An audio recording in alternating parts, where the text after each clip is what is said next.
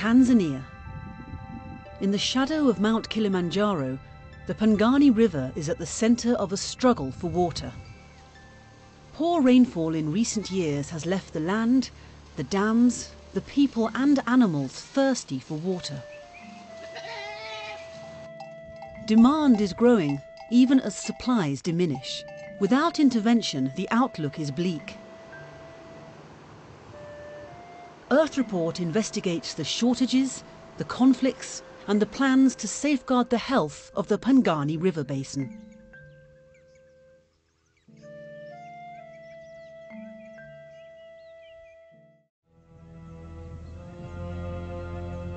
Lake Jipe, one source of the Pangani River on the Tanzania-Kenya border, is dying.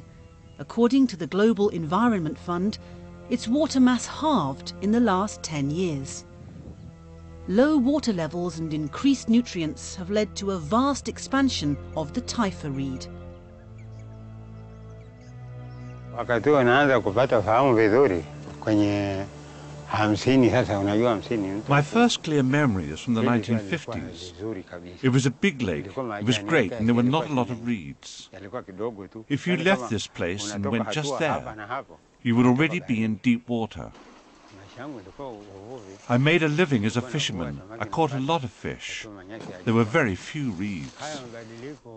The change started in the 1970s. The reeds started growing a lot. The lake is so small now, the reeds make fishing very difficult, and you can't get many fish.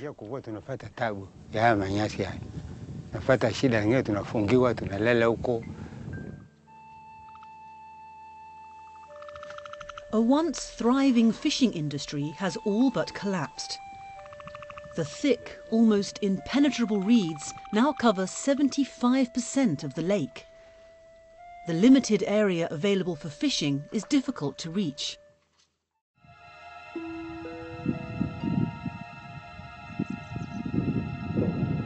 This is the site of the Kirua Swamp, once the largest wetland in the basin.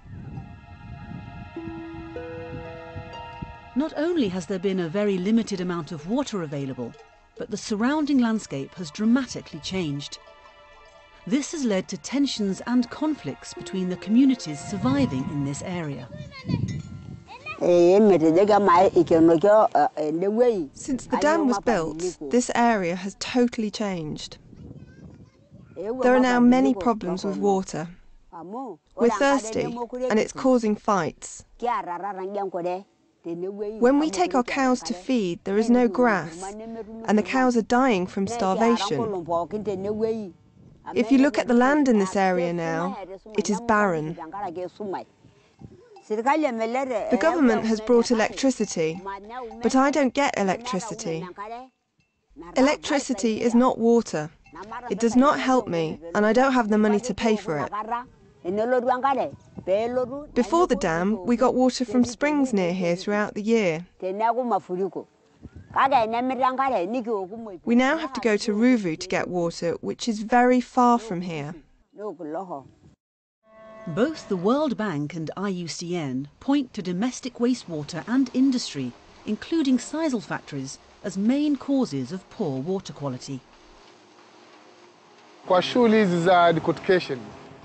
For the process of decortication, every hour we need 10,000 litres of water.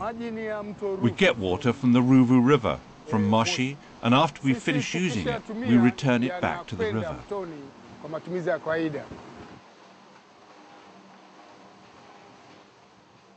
The Pangani Basin Water Office regularly tests the water quality. Using their results, they work with industries to identify ways to reduce their impact on the environment. An international group of consultants are training and working with local experts to predict how changes in the distribution of water will affect the river basin. The Pangani Basin Water Office can then balance water supply with water demand.